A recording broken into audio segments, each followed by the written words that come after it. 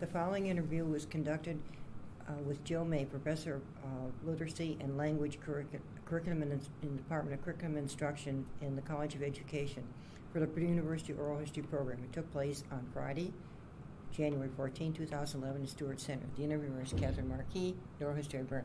Welcome.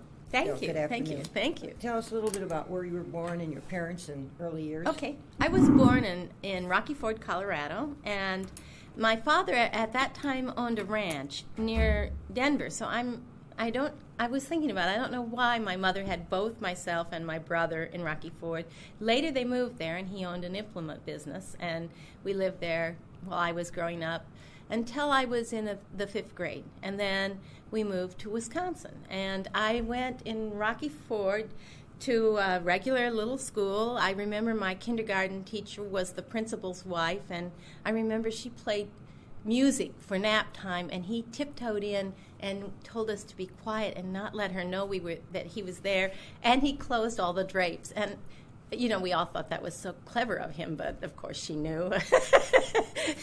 that was you get a different hand on it when you talk about it now, right? Yeah, now I know. But also my 3rd grade teacher when I was in Colorado was probably my most exciting teacher. I don't remember a thing that she did, except she went on a cruise in the summer, and her ship went down and she drowned in the ship.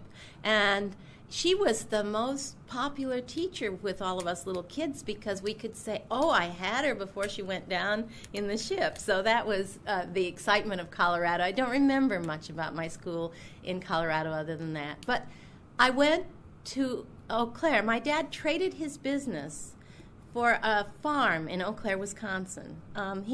His business was just giving him ulcers, and it was too much work, people coming at all hours. And so he traded it, and we moved to this nice farm, large farm in Wisconsin. And whereabouts in Wisconsin? Eau Claire. Okay. And I went to a 4-room school then. I went, it was 1st, 2nd, 3rd, 4th, 5th, 6th, 7th, 8th. It might have been 7th and 8th were together, so maybe it was 3rd, 4th, and then 5th, 6th. And it was great for me because I learned to study when people were talking and doing things, because there was always one class reciting while the other class did their homework or their studying. And I remember that school had a hill, and we sled down it in the winter, and we played baseball in the summer, and it was a fun experience going to that school. And then I took the bus into Eau Claire to the high school once I hit high school age. Actually, for 1 year I went to the junior high because we didn't have 9th grade, and the high school was 10, 11, 12. So yeah, I went 1 year. Tell us a little about high school. Any teachers or yeah, program? High school was a good time for me. It was a bad time too, because it's a good time and a bad time for everybody. But it was a good time for me. I was in a journalism class, and the journalism teacher was also my history teacher. And I told Bob my favorite story about that was Mr. Frisbee. One day I had my hand up, and he called on me, and I said, "Oh, I don't have anything to say. I don't know." And he said to the history class, "That's why I put Jill in the back. She waves at me all the time. Hi, Jill. I don't know if she wants to answer a question or she's just waving."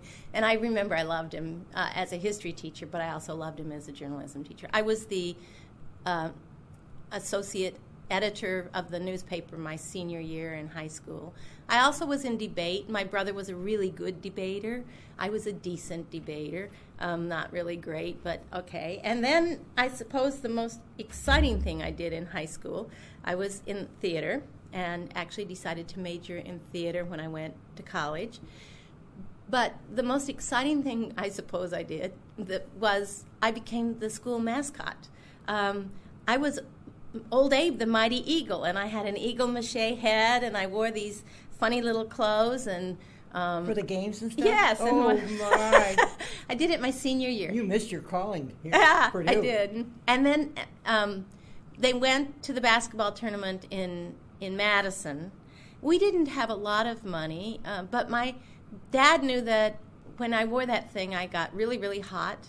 And he knew that all the other kids, when the thing was over, except this one little pathetic boy who dated me, all disappeared, you know. And so he said, "You don't need to do that in Madison because we'll pay your way." And so we all took the train down and went to Madison in the spring. And I remember that and thinking Madison was really neat. I went to college, though, at Eau Claire. I had thought I wanted to go to Gustavus Adolphus up in Minnesota, but to be honest, my brother had a full scholarship to college, and At that school? No, at River Falls, Black Okay. River Falls. And he was 17 when he went to college. He wouldn't be 18 until November, and he quit school. So my dad had this idea that if I stayed at home, I would make it through college. And so he really didn't want me to go away. And so I went. You lived at home? I lived at home until my senior year, and then I lived in an apartment with another young woman. And I worked when I was in college. At first, I worked in high school in a flower shop. I loved it. I remember the man, Frank Gudovich, said, "You don't run in a flower shop. You'll break the petals. You have to learn to work quickly and decisively and not break the petals of the flowers." And so I learned how to walk quickly without running and always watch what was. So you do learn something good. And I worked. Then when I went to college, I quit that job because it was very demanding. Every time there was a wedding, I had to work on Friday night. And if there was a dance, I had to make all the corsages. When there was a wedding, I went to the wedding and pinned the flowers on the mothers and made sure the bride and all the attendants had the flowers right. So it took my Saturdays and my Fridays away from me. Right. Yeah. So I quit, and I worked at a dress shop, and I liked that a lot. And I also worked at the newspaper. I got a job at the newspaper on the society page. I once ran the wrong girl's wedding picture under her wedding, and I heard, "Stop the presses," and they had to switch them around. Luckily, somebody knew her, otherwise we would have had a real mess.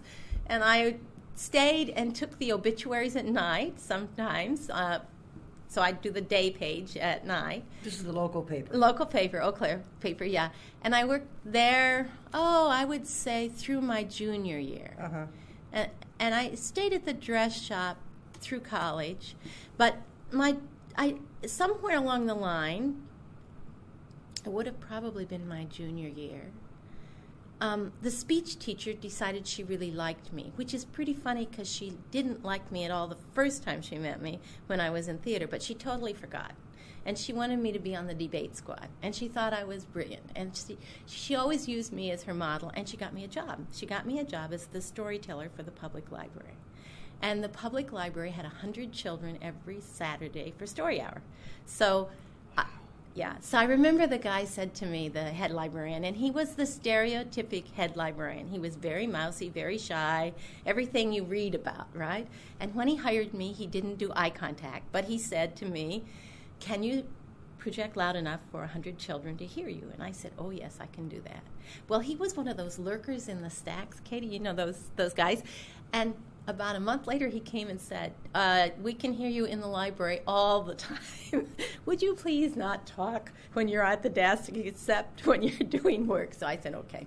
I don't know if I didn't talk, but I worked there all through college. And I ran the summer reading program because the woman who was in charge of the children's room was elderly, and I'm not sure she liked children anymore, and so she certainly didn't like the summer reading program. Was it a good-sized library?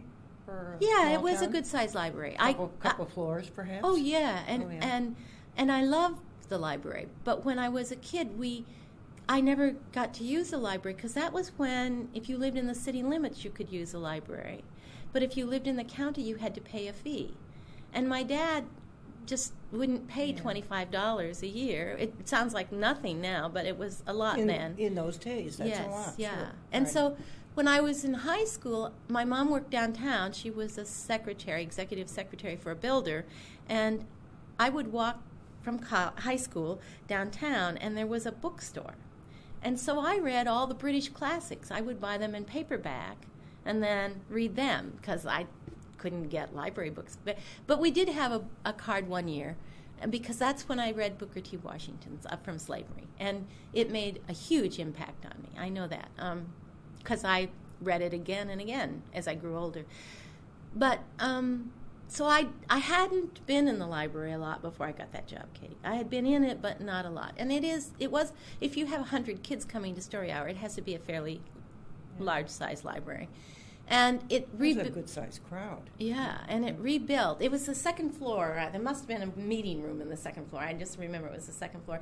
And they redid the library, and they put the children's room, where do they always put it? In the basement, right? With a separate entrance once we moved. And I remember that was when Where the Wild Things came out, when I was in college. And that librarian hid the book. She said that it was just too frightening, and that if any child wanted to read it, they would have to ask for it by name or by author. Well, what 4-year-old knows Where the Wild, so they didn't take it out.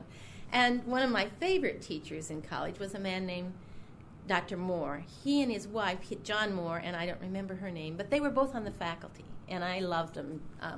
I thought he was just wonderful. He was the head of the English department. And I had her, and I thought she was wonderful, too. She told me I couldn't spell at all, and she wasn't going to let me graduate if I didn't learn to spell. So she gave me spelling rules to memorize. I don't know that it really helped, but it helped a little.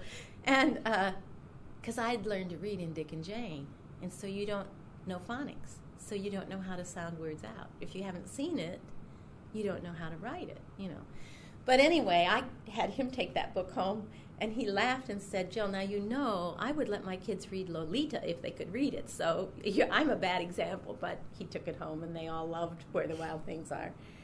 So I know that I was working there at that time when the book was first, and I know the impact it had. Librarians and teachers thought it was too frightening. There was no Sesame Street yet. It was just too frightening a book. But probably my career was decided because I took that job in the library, and so it was decided because a teacher in college decided that I should get a job at the library. And actually, she told the whole class, because Jill is so wonderful, I have given her name to the public library to do the storytelling and work in the children's room. And then she took me aside and said, and now you will take that job because I gave my word. And so that probably decided my career. Sounds like it. I mean, I had been a theater major. I left theater because my cat was in a play, and it's just a long, funny story, but my cat went behind all of the scenery and then used it as the bathroom. And the first night, my cat was a farm cat. He wasn't used to all this whoop-de-doo. And then first curtain call, they took him out, and everybody was clapping. And of course, he's a farm cat. He's got claws. He's going to catch mice. And so he scratched the leading lady and jumped out of her arms and ran away. And so I was pretty hated by the guy who was in charge of stagecraft. And he was the only person who taught it, and you had to have it if you were a major in theater. And one of my friends said, you'll never pass. He's told us he'll never pass you. So I changed from theater to English, because I had always liked English too. And at first I was in English education, but to be honest, I went to homecoming in Washington, D.C., where my boyfriend was going to George Washington University, and that was the week. I don't know if you remember this, Katie, but used to, some doctors came to the colleges, and they tested to make sure you were physically able to be a teacher. And all of the kids went through the physical exam the week that I was gone. And at Eau Claire. At Eau Claire, at a University of it was Eau Claire State then. It was largely a teacher's college. And my friends all told me how abusive and nasty the doctor was, and you had to go make a special appointment to that doctor, so I just changed. I dropped education and became an English major. And then I had this wonderful teacher, Carl Andreessen. I had two wonderful political science teachers. The other one was named Dr. Gibbons, but he's not the famous Dr. Gibbons, but he had the same name. He used to sit up on top of the table with his legs cross-legged like a little Buddha, and lecture to us, and he was wonderful. But Carl Andreessen was Norwegian. He was an immigrant, and he taught constitutional law, among things, and he had been brought by McCarthy down several times during the hearings and when they were trying to, as an un-American person, but he was smart enough that they never could get anything on him, and he would always get to go back to college. He was and called teach. to testify? Yes, and to explain himself because he was a foreigner, and all of this. Had the accent to go with it. Yes, and he was liberal, and McCarthy didn't like liberal Wisconsin people. So he talked about that. Because of them, I took a second minor. You had to have one minor, and my minor was journalism. Seemed easy. I was working on the newspaper, seemed like the logical place. But then I did a political science minor, too, because I like these teachers so much. And I was on the newspaper in college, and I was active in Young Democrats, even though my family was all Republican. I broke away because of Carl Andreessen and because of what I was learning in my classes. And I was very active in the Methodist youth group. But actually, college also changed my attitudes towards religion. It didn't make me a non-religious person, but it made me, in world history, I did a paper on Zoroastrianism.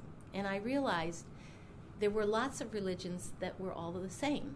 They all had this great Messiah who came, and they all had this story of creation. And because no one had bothered to tell me any of those stories, I found it upsetting that somehow I had been misinformed before. And I was always a very religious person.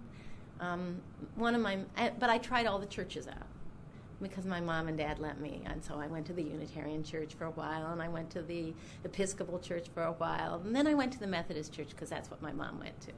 And they had, by the time I was a senior, they had a Japanese minister, Reverend Saito, and I liked him.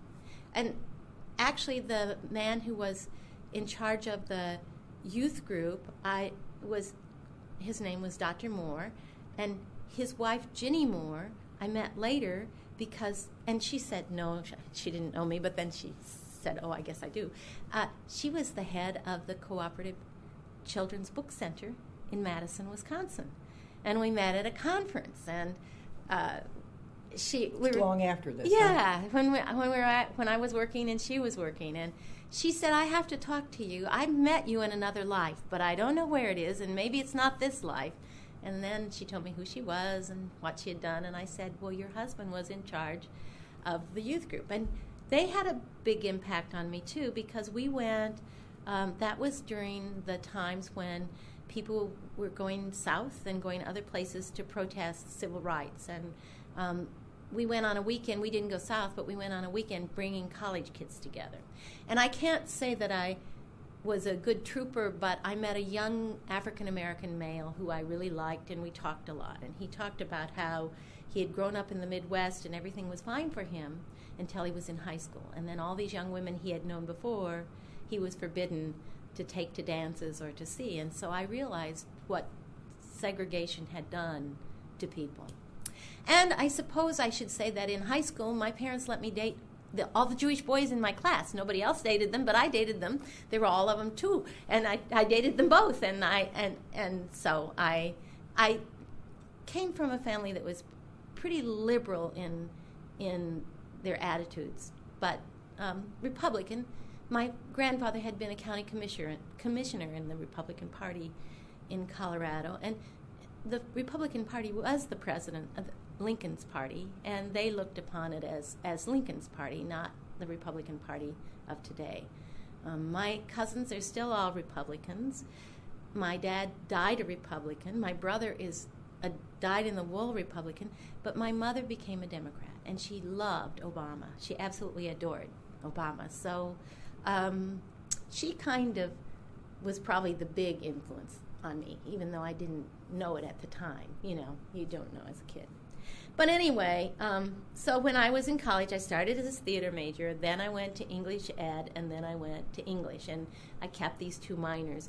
I never finished the journalism minor, which is really kind of funny. You would think I would have finished that one, but I was working 2 jobs now, and I was working for the newspaper, and I was working for the library. And I quit the library job so that I could work in the dress shop. But then the director of the library went down to Madison, Wisconsin, and got me a scholarship. And he called me up and told me, you need to go to library school. You need to become a librarian. And so it's sort of like that teacher, you will do this, yes.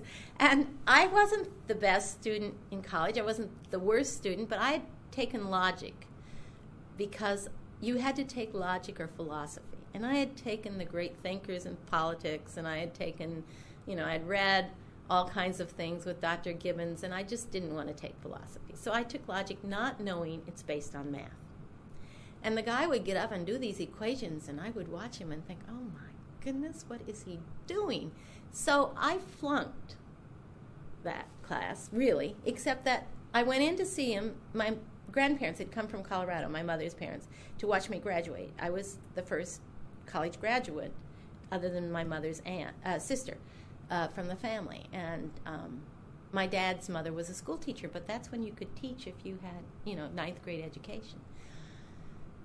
So I went to this teacher and said, am I going to graduate? Because if I'm not going to march because I don't want to disappoint my grandparents. And so he tutored me every week.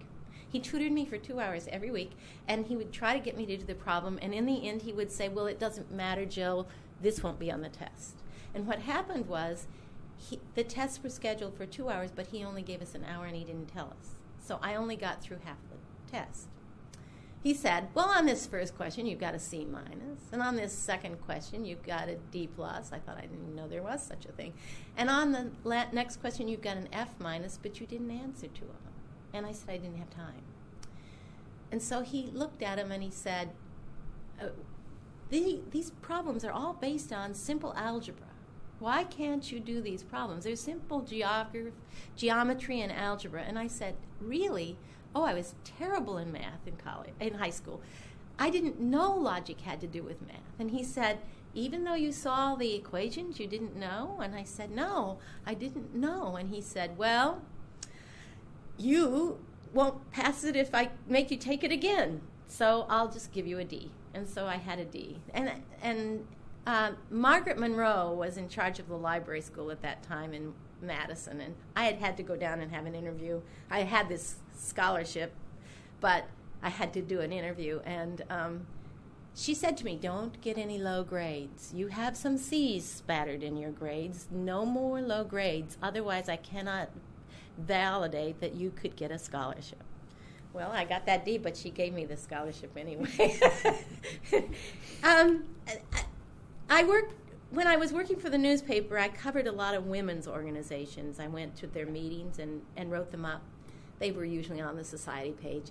And I became involved in the Professional Women's Organization. And so my senior year, that group nominated me for the Young Professional Woman of the state of Wisconsin. And whoever was chosen would go to the national conference. There would be one from each state, and actually the Virgin Islands and other places. And again, because I had good people behind me, I won. I mean, because my president went down and she made a case for me, and I won. So my senior year, and I was engaged to a young man at that time. He was going to law school in the fall, so it was good for me to go to library school because I'd be there in Madison. And but I had to take all of the undergraduate library classes, cataloging, reference desk, everything that summer. I had to take 12 hours that summer so that I could transfer those down because Wisconsin wanted you to have that. And so I missed a lot of those classes, and I did get the classes done, and I did transfer.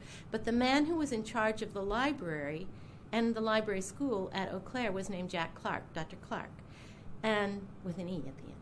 And he was going to go and be the associate dean of the library school in Madison. So we both went down at the same time. And so again, I had a good mentor going with me, taking me along. When I was the young professional woman, I had great roommates. I had a wonderful time. You wear these banners. It says Miss Wisconsin, and you wear hats and gloves and everything because that's the way it was in those days.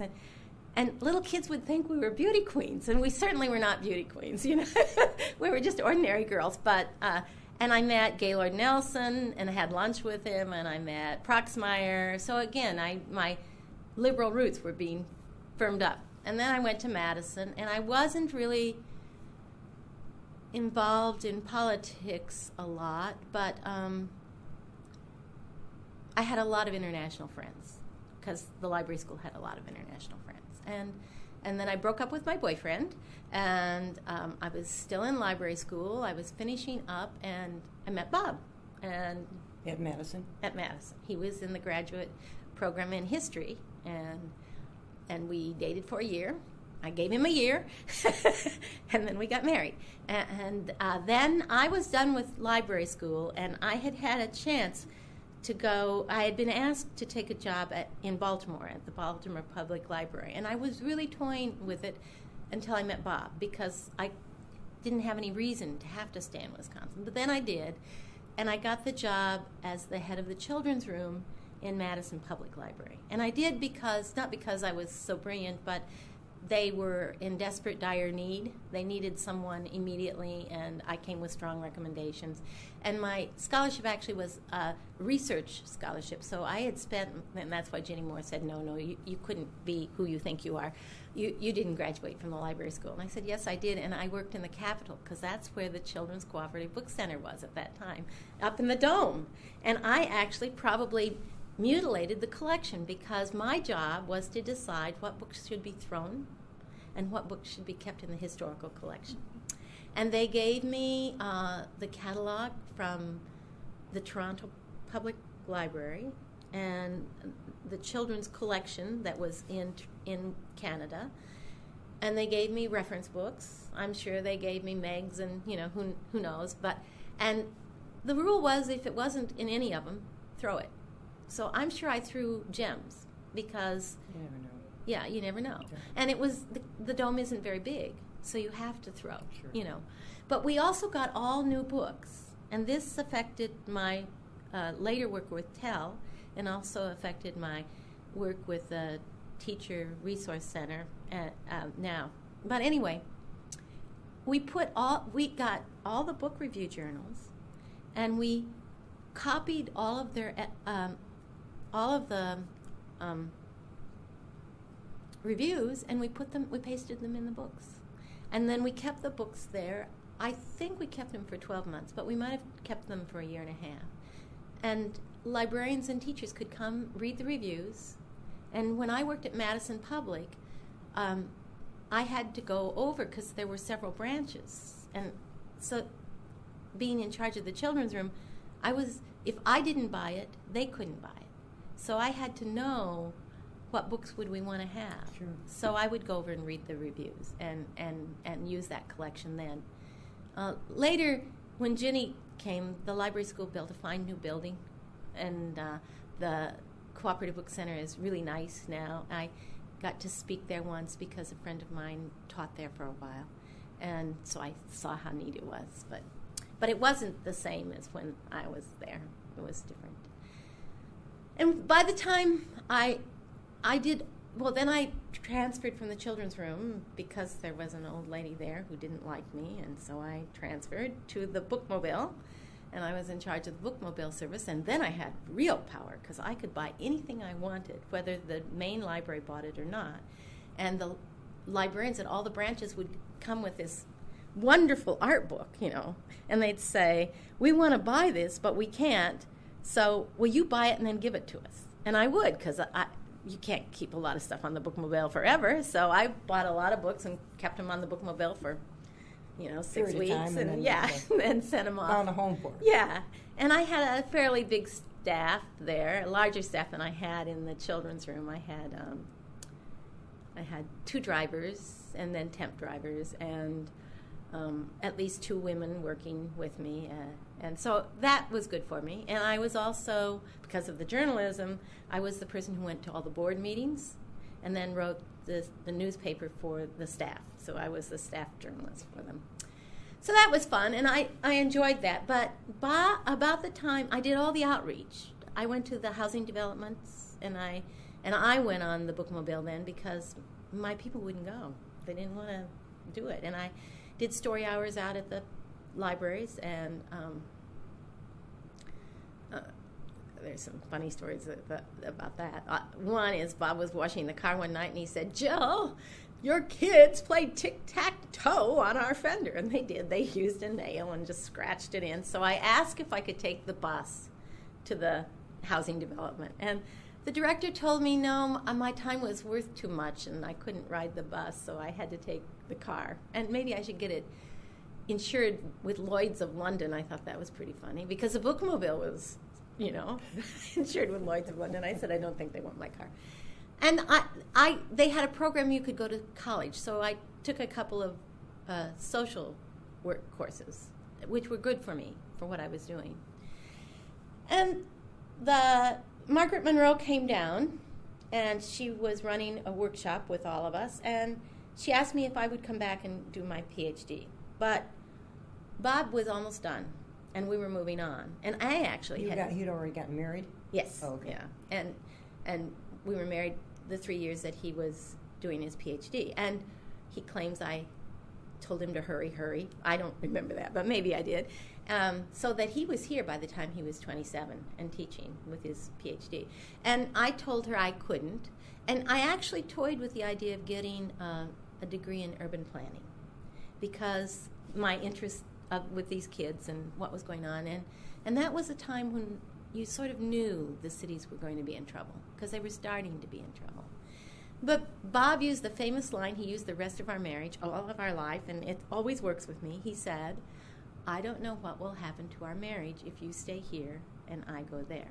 I can't predict what will happen." And I thought about it, and I decided I liked our marriage better than getting another degree, so I went with him and came here. And I'll be honest, I didn't know what I was going to do. I was really unhappy. You came what, 1970?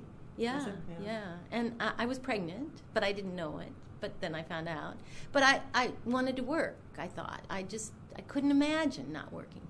But because of the pressures I'd had at the public library, and Katie, staff don't always get along, and because of the woman who was in the children's room, and also because of when I was in charge of the bookmobile, I had some real staffing problems with my drivers not always liking the young women. The young women were women in graduate library school.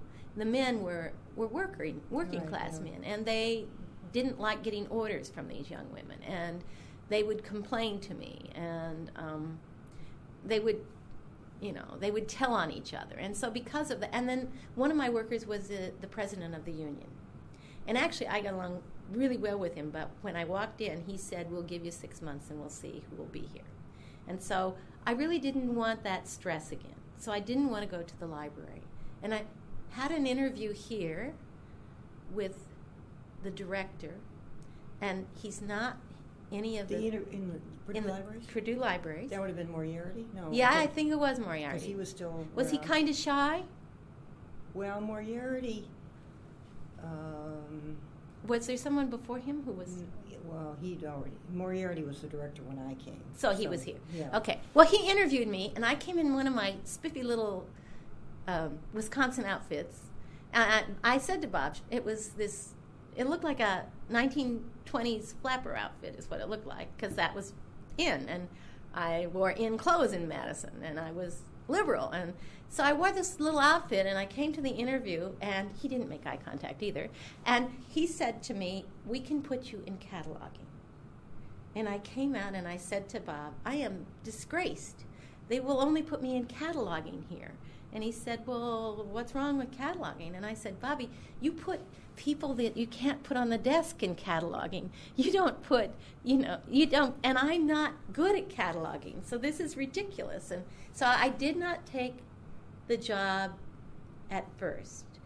Actually, Margaret Monroe, a helper, when she found out I was going here, and therefore not going to go on with the PhD, she said, "I know the woman in charge of the school library program there. I will write to her and see if she will hire you."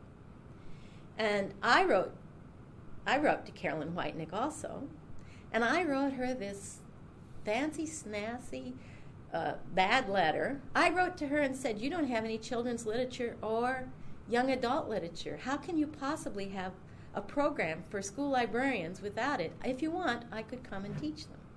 And she wrote back and said, we do. It's called Media for Children, and we teach about film strips and films and other things too. And she signed her letter Carolyn. She said, I would like to meet you when you come to town.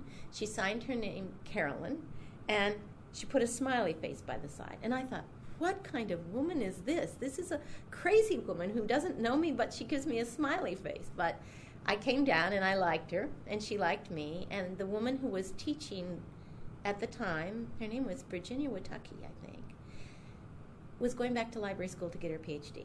So Carolyn said I could teach the Media for Children until Virginia came back, if I passed a test. So I had to teach a couple times, 3 times, for free, and she watched me, and then she did hire me. But I was hired as a visiting assistant professor because I was just visiting till Virginia came back. And then Virginia never came back, and I just fell into that job. And at first I was half-time. Well, at first I was hired by the course. I remember I was in Colorado one year. This was when I was very temporary. I never knew how much I'd be teaching.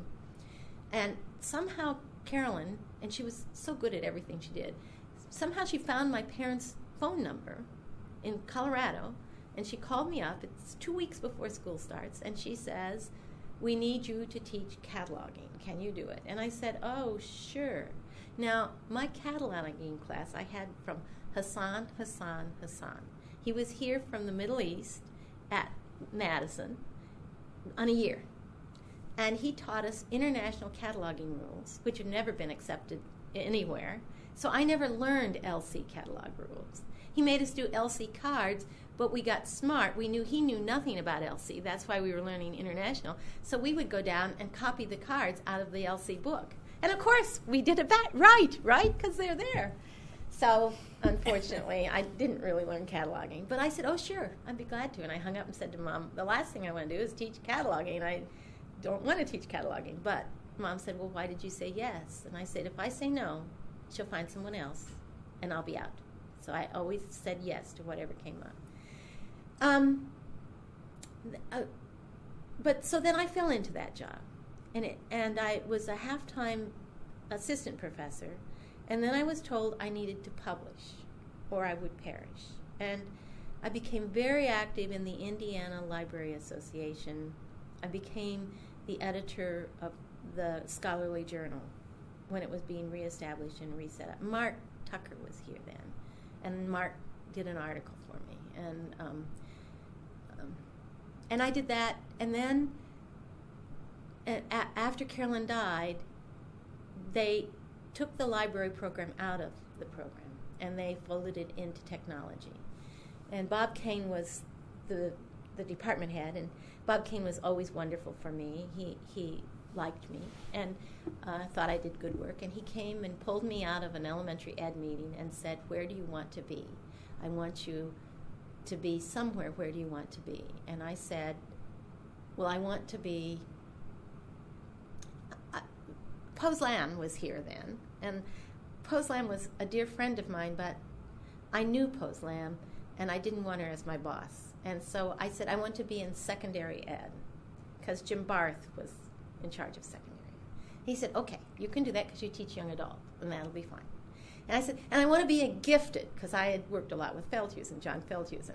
And he looked at me and said, Jill, you can't be in everything. You have to pick a home. So I went into secondary. But then later I went more into elementary, because we hired people in English who could teach the young adult, and then I pulled back from that. But so my career just kind of happened, Katie. It just worked out. Just worked out. Tell us about the research. You did some stuff, a little bit about that. Make a couple. I did do a lot of research. I actually I liked doing research, and I liked. I again had lots of good luck. I was very active in the Children's Literature Association. Carolyn gave me. They were a brand new organization. She gave me their second annual and said, I don't know what this group is, but you should go. And so I went. And and I first hated them because they were all these English people talking about literary theory, using critical analysis, and it didn't seem like what you did in the schools. I now was working with schools and teachers, and that, teachers read books and asked, what do you like, and Sure. It wasn't the same at all. But I got caught.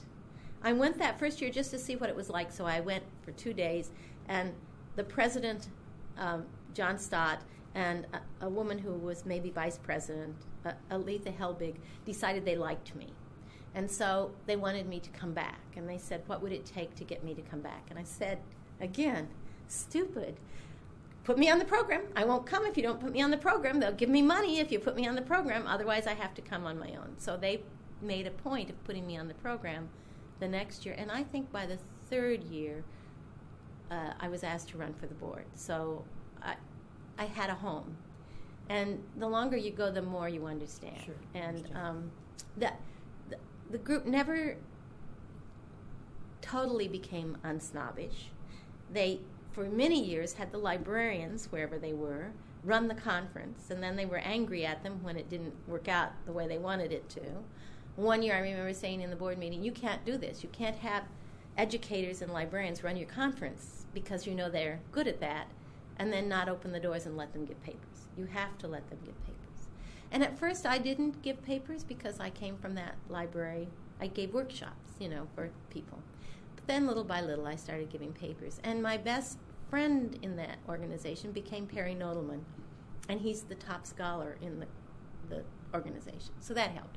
I thought he was fascinating, and he jammed rooms. He'd have hundreds of people come to see him talk. And we were at it sounds funny, but I picked him up because he looks sort of like Groucho Marx. He thinks he looks like Einstein, but, he's this funny little guy. And he used to smoke like mad. And he was in a cocktail hour looking terribly nervous and terribly shy. And I knew he wasn't going to have good luck at making friends because he just wasn't able to do that. So I walked over and said, do you have anybody to eat with tonight? And he said, no. And I said, neither do I. Would you like to go out for dinner? We could talk. And he said yes. And I remember another woman, Ruth McDonald, said, you picked him up. And I said, well, we ate in the restaurant in the lobby, and he put me on the elevator, but he didn't get on it. So he saved his reputation. And then we just became sort of like sister and brother. And when he was the editor of the journal, I was the associate editor. And I brought all the publications to Purdue, and because we started publishing books, and we started publishing a quarterly that was a substantial thing. And I worked with Ron Smith in Twin City Typesetting and set up the format through Ron, whose significant other is now my secretary. And she was at that point a typesetter. So it was a good experience. And I would get bids and take them to the board meetings. And I started doing my own scholarship. And actually, everything kind of comes around in your life, I think, in some ways. And one of my first things that I started studying was Howard Pyle. He did the Robin Hood and the King Arthur books, and he did The Garden Behind the Moon, which I just love, and he did other things. And I was fascinated by him because he did have female students. He had female art students, not when he moved the company or his school out of Drexel and made it his own private school. Not then, but before that, he still had women who he worked and mentored then. So, but he was sort of a male chauvinist pig because he had these guys he loved, and he's this hardy-looking guy, and he had 6 children, I think. I can't remember for sure, Katie. I'd have to count them. But none of them became artists. So what do you do at home that separates you, so far? Why aren't your children inspired when you're inspiring all these young people? N.C. Wyeth was his student, and Wyeth trained his own children afterwards, and they were the artists that he wanted to train. Well, why didn't Pyle do that? So we had a sabbatical. I got tenure. That's a long story, but I became a full professor, and a full-time professor, assistant professor, and I got tenure. And then I went on sabbatical with Bob. And the kids Heather was a freshman in high school, and Beth was 4 years younger. So we lived in Delaware. And I went every day when the kids went to school. I went to the Delaware Art Museum, and I worked on Howard Pyle. My dream was I was going to do a book about him. But the man left no personal letters. And there's lots of hearsay about him in that art museum, but nothing. It's like, now I'm telling you stories, but do I really remember everything 100% right? And there's nothing to vouch it. So I knew I couldn't write a book unless I wrote a book of criticism about him. And I really didn't know how you would approach him, because he was an author and an illustrator, formed his own school. So he's a very complex man, and if you start critiquing his literature, you have to critique his artwork and his book format, and very few people do that. He's not known at all, where N.C. Wyeth is, because Wyeth basically did illustration. Right. And so I put that back in the back burner, and Bob kept saying, why don't you do a book on Howard Pyle? You've got all those notes, you did all that work. And I would give papers about him, but mostly critical papers at the Children's Literature Association or somewhere like that. And then when we both finished our last project, now it's almost 7 years, maybe 6 years, when we both published our last book, I said, okay, we're going to do a book on Howard Pyle. And so we did. And we lived through it.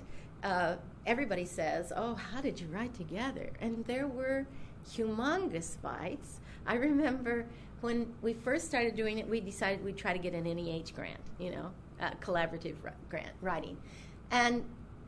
But we got into some kind of argument. And I said to Bob, no, I would never write with you. I refuse to write with you. Forget it. I'll never do it. And he goes, oh, after we spent all this time, da-da-da-da-da.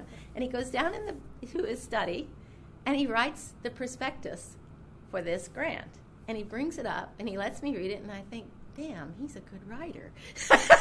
I should write with him. He's really good. So I changed my mind, and I did write with him. We didn't get the grant, but we did finish the book, and it's going to be published this spring, we think, or this summer, by the University of Illinois Press. So we're really pleased. Let me stop for a Yeah. minute.